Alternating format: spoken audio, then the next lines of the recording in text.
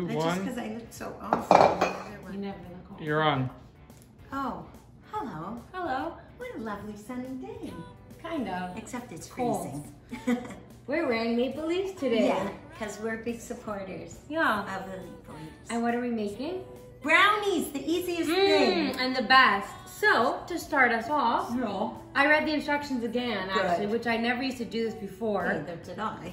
2 cups of white sugar. Easy. Oh, it only has a little bit of brown on it from the cocoa. They That's can't why. see that. Sometimes they can. And then instead of putting the butter in, you put the cocoa in. Yeah, which is- you have to mix. I knew that. Okay. Well, And with the flour too. no, You want to mix no, dries. No. Okay, fine. 3/4 of a cup of cocoa. And now you mix that. Okay. Is it mixed? Yes. Okay. Then once that's mixed, you add the butter, melted butter, Right. 1 cup. Okay. Easy peasy. Lemon squeezy. And once again, like the, what do we make? Oh, the lacy oatmeal. The hardest part is not eating the batter. What could be wrong with butter and sugar and a little bit of cocoa? Nothing. Adding the eggs one at a time? 4 eggs. See if we can do this without getting any shells in. Right. 1, Nan would never go for this. 2, My grandmother would always have a fit if there were more than 1 or 2 eggs in the recipes because she grew up in the Depression, and so all their recipes had 1 egg. wait. Yeah. 4. Yay! 1 teaspoon of vanilla extract. Pure. Always use pure, don't use the artificial stuff. 1 1/4 cups of flour. Gently, gently, because if you stir too quickly with flour, it goes all over the place. Which we have done many times. And then just 1/4 teaspoon of salt. Right.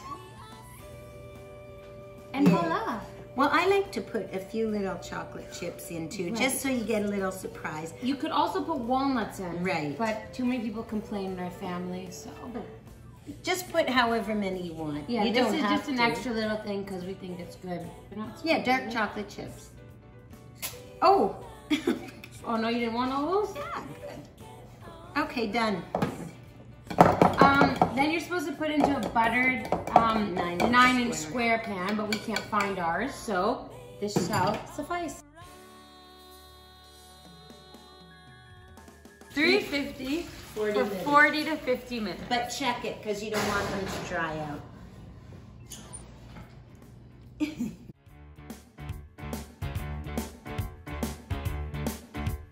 Come here, let's get naked.